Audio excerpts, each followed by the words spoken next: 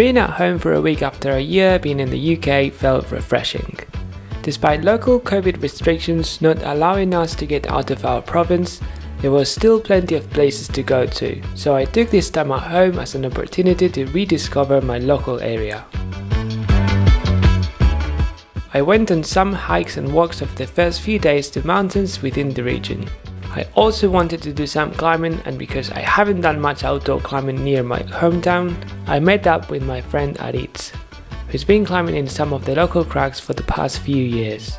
He took me to Atauri, which is a beautiful limestone sport crag 30 minutes drive from mine. Some of you know, I don't really prioritize lead climbing over bouldering, but Aritz told me this crag really deserved me getting out of my comfort zone. There is a fair range of grades in Atauri, going from 5 to some 8s, and the routes are typically 20 to 30 meters long. The first line I tried was the 6B, which climbed really straightforward until the middle, where it has a bit of a cracks where you have to get your feet a bit high. Not too complicated, but hard enough to compromise my confidence a bit, as this was fairly high up on the wall, which made me, as usual, overgrip every single hold, making the climb way harder than it was meant to be. After a bit of a battle, I still managed to pass that bit and onside the line. As this gave me a confident boost, I decided I wanted to try something a bit harder, so I went to have a go on the 7A+, which has a bouldery and overhanging first section and then a rather slabby and technical second half. It didn't take me long to realize how inexperienced I am when it comes to ropes, as I wasn't even able to climb through the first steep section, which I thought suited my style. I only managed to get through it by resting on the rope in every single clip. The second half didn't get any easier, and despite being able to climb through 5 or 6 more clips, I kept on resting on the rope, which totally grounded me, making me understand that the line was beyond my ability. Then it started raining and we had to call it a day. I went home feeling I hadn't done my homework and thinking I should put the hours in order to not feel out of my depth when I'm lead climbing. Anyway, on the next day I went to Valzola and had a really good session, being able to tick off the 7B I wanted to climb in only a few attempts, which kinda made me forget the bad taste of the previous day. Still, I had some unfinished business niggling away at me. And that was this.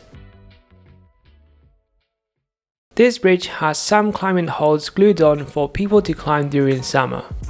2 years ago I had the brilliant idea to come and try it out during winter, just to spice things up. Unfortunately for me, it didn't go well. As this year I feel stronger and fitter than then, I wanted to give it a go again. The climb itself, using all the holds, isn't harder than V3 or perhaps V4, but knowing that I only get one chance and the fact that I've already fallen once from it into the cold water makes it feel quite nerve-wracking. Anyway, I kept telling myself there was no way I was going to fall this time. It's a bloody jug traverse, so I wasn't going to drop it. This is how it went.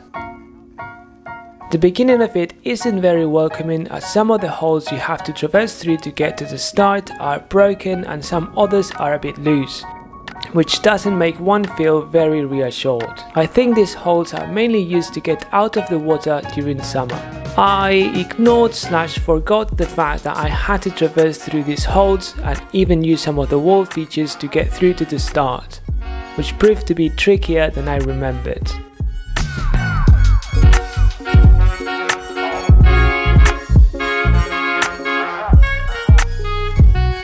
It took me a bit of going back and forth to figure out how to get to the start, which gave me a nice and good old pump. And there was a point just around here where I smeared on that bit of broken wall and slightly pumped down, which made me feel like I was falling into the water already.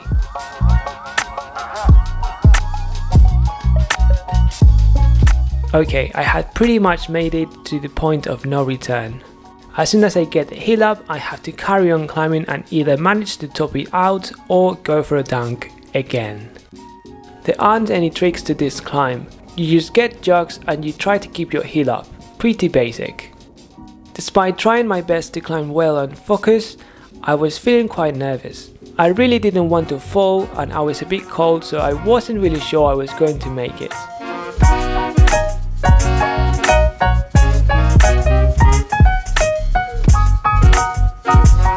I think I fell somewhere around here last time.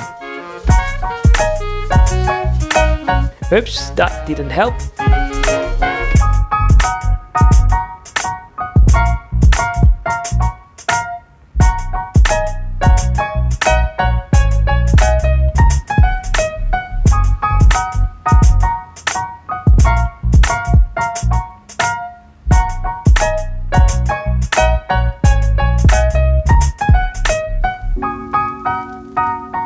Okay, at this point I'm feeling pretty pumped and I really don't know how I'm going to actually top out. I'm taking a bit of a risk in here, cutting loose again. Now I'm really hoping that the feet don't slip and that I can keep myself together.